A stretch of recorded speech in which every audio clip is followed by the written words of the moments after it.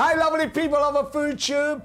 I'm gonna make this fantastic pasta frittata. When you cook so much pasta, you got some left. What you have to do it? So this way is to reuse it again the pasta. So it will be good to use the next day, or perhaps you go have a picnic, you can bring with you, cut it, enjoy. So simple, so nice way to do, so tasty. First of all, you need 4 eggs. Make sure you get lovely fresh egg.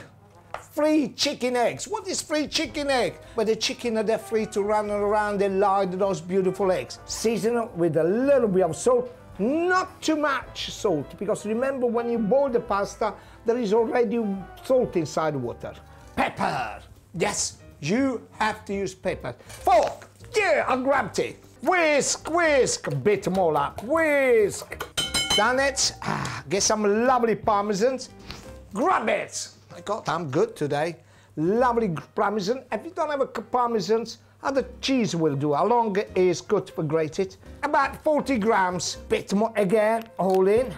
Look at that. This is about 400 grams. It's going to serve about 4 or 5 people. So good. Get a fork. You have to mix all in properly. You can tell when actually you get to the pasta start to get loose. Look. Now it's all well mixed. Let's start to cook it.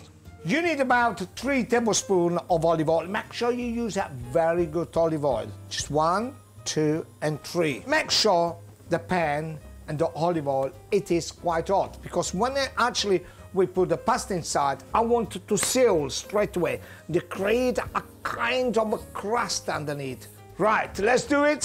Slowly, don't burn yourself. Do you know what? It goes all in, look at that. Yes. Let it seal all nice. But make sure you use non-stick frying pan, because you want to keep everything in a shape. Don't move it now. You cook on moderate heat for about 5 minutes. So on the side, look, it start to cook nice. Start to seal nice. Now it's been cooked for about 5 minutes. Now it goes inside the oven, but temperature about 200 centigrade for about 5 minutes. Let's chop some tomato. You need about 5 to 6 cherry tomato, depends the size. You know, this is the perfect size. I slice it because I'm going to put on top, and they give it that lovely freshness.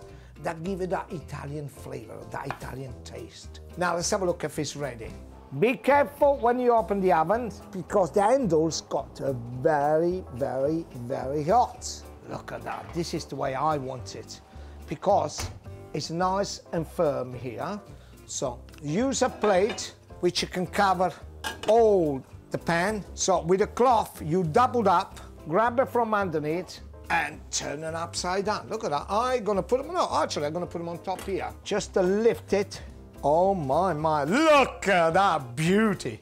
Then you put it back to the pan. Now I'm gonna use some mozzarella, but you can use a fontina cheese, little slice of a mozzarella. And then finish with the tomato before you put it back in the oven. Little salt, little pepper, little olive oil. Put it back in the oven for about another 5 minutes.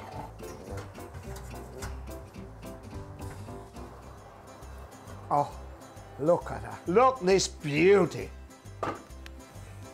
It's all done. I need to grate some cheese on top. Look at the way it melted nicely. Put some nice little leaves of basil. And look at that. This is a full meal. This is so fantastic, because when you go in picnic, or perhaps smacked on in the middle of the tables, cut it, serve it. With this particular one, you can easily serve 4 people. Yes. Oh my mind. Look at that. This looks so delicious. I'm gonna have a taste. I can't just leave this baby the way it is. Look at this. Can you see all the steam?